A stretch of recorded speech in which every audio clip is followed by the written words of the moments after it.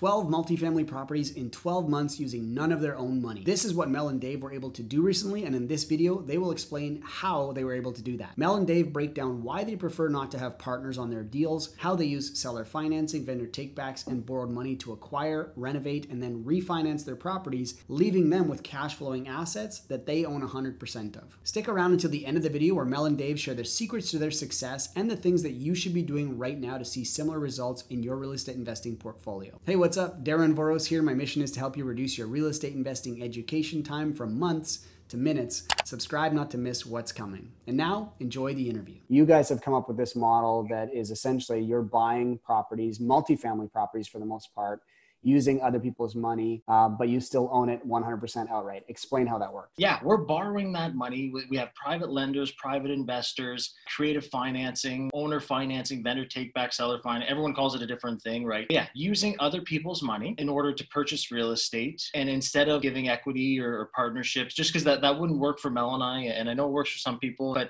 our structure, we want to give everything to our kids, right, down the road. So we need to solely own it. So we utilize other people's money. We give them interest, obviously, and they entrust us with our deals because we make sure to only buy good ones that are going to cash flow and be able to pay them back. Can we walk through a deal or two and just explain how you're able to do that? The realtor had a pocket deal, a pocket listing where they didn't want to list it and they thought if you know someone, it was a sixplex. We purchased it for $575. It was a widowed lady. Her husband had built the building. He was the real estate investor. She saw it as a burden and a problem. Pocket deal, we come along. Hey, we have a credit union that is going to give us 75% first mortgage. If you can, and this was one of the 12 and 12, if you can hold a second mortgage. So she held the second mortgage and this was a true win-win for her. She was able to get rid of the property and then we were able to increase its value. So what we refer to often is forced appreciation. It truly was an underperforming property. The rents were really, really low. There was one unit that needed to be redone as well. But other than that, the other units were in excellent condition. So we knew we didn't have to put too much money into it. Short story, TLC got that one unit that was down to the studs, renovated, rented, up the other rents. That was 2017. And we just refinanced it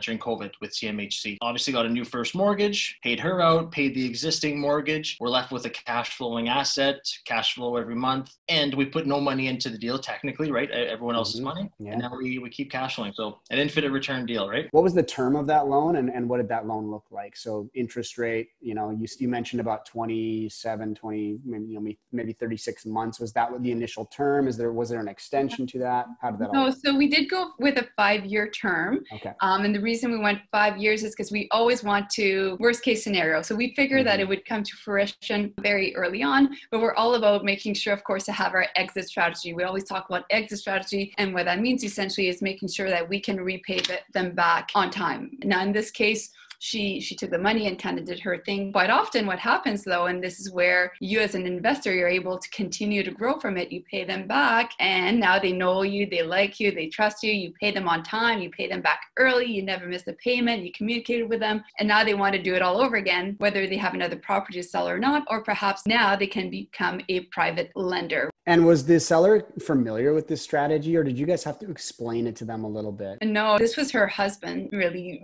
passion for the real estate. She was in a situation where she's like, I want to get rid of this building and whatnot. It truly was a win-win situation, but no, absolutely breaking it down, explaining to her why she should consider this, explaining to her and showing her, most importantly, our exit strategy. We always use our matrix for that. So that was really, really important part of it all. Mrs. Seller, let's call her that. Mrs. Seller, we're going to buy your property. We're going to give you the price that you're relatively asking for, right? But in turn, we're going to ask you to hold financing, which she had the building paid off. So, it was no issue. We're going to pay you interest on this endeavor, and it's going to help you tax-wise because if, someone comes along and gives you the entire purchase price of $575, you're going to be taxed on that entire amount in the year you receive it. However, if you let us purchase the building with owner financing, and I forget what the numbers are. Let me just use easy numbers here. Let's say it's $350 or $370 is what she received in that year from the bank, right, for the first mortgage. Yep. So now you're going to receive $370. You're going to be taxed on that amount, and whatever's left over, you can spread over, I think,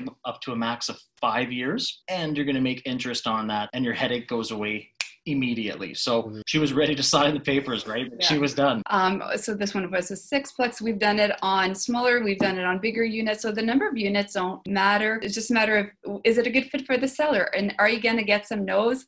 Absolutely. Even when we bought 12 in 12 months. So it's really making sure to be comfortable with getting some no's, because it doesn't work for everyone. And also ensuring not to get too excited because I can get into this deal with no money down. Well, that's great, but you have to look out for the future as well, making sure that you truly have that clear exit strategy. Is there any sort of, like I say, pushback on what your skills are as renovators and how you're going to turn this building over? Well, in our situation, we'll be able to show them past renovations and past experience. But again, everyone's been there their first time, right? I'm thinking back to try and help as many people. The first time that we had that objection, we basically just laid out our game plan. Here's our maintenance team. Here's our contractor. So just showing them the legwork that you have done if you've not done it before, right? Like you're going to get those quotes and get those prices and check out some materials that you're going to put in. Other objections we get, Darren, is I need to talk to my accountant, my lawyer. And absolutely go talk to your accountant, go talk to your lawyer. And they're going to have an opinion, which again, is fair, right? So their lawyer's going to say, what if to the nth degree, and be ready to answer those questions. Yes. But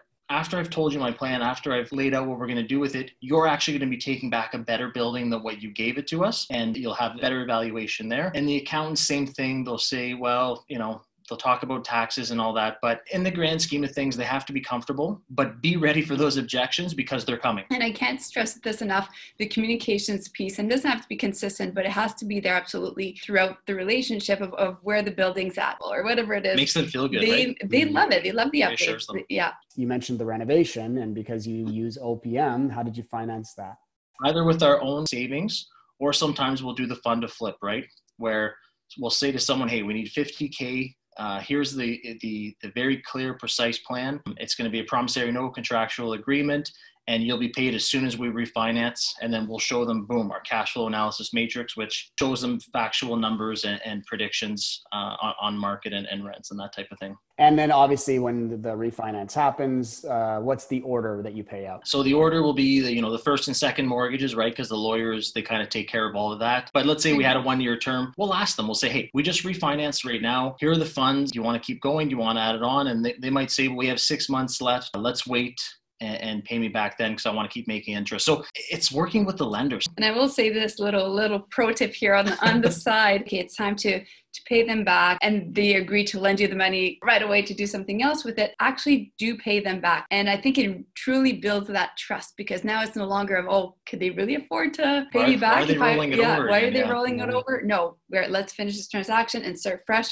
And again, it just builds that trust with the lenders. I just want to kind of close out with asking you guys to give us a bit of advice for folks that are looking to do similar things to what you're doing. So what's a sort of a first step in going along this path of using OPM, owning things outright? Don't stop yourself and don't use excuses. Even when I started, I was a single mom living in a 2-bedroom apartment and thinking how am I ever going to get out of this mess? And it's doable. And the reality is everybody is limitless. Everybody can do it. You just have to get that knowledge and take action. So if you're scared, take action. If you're scared, get educated and just keep moving and making progression every single day. Because it's something that affected me in the beginning, was the naysayers, that upset stomach of, should I be listening to them? Are they right? Putting all those terrible thoughts in your head, and then having that breakthrough of, why am I listening to someone who hasn't done what I want to do, who hasn't accomplished something? So just don't listen to naysayers. Listen to people that are more successful than you, because they're going to tell you, hey, it's doable, and go for whatever you want in life. I couldn't agree more with Mel and Dave on the things that hold most investors back from achieving success. A lack of education and listening to naysayers can definitely have a negative impact on you and your progress. If you're looking to beef up your education, check out my website at darrenvoros.com for more information on the various courses and mentorship programs that I offer. If you're unsure of which strategies you should be focusing on,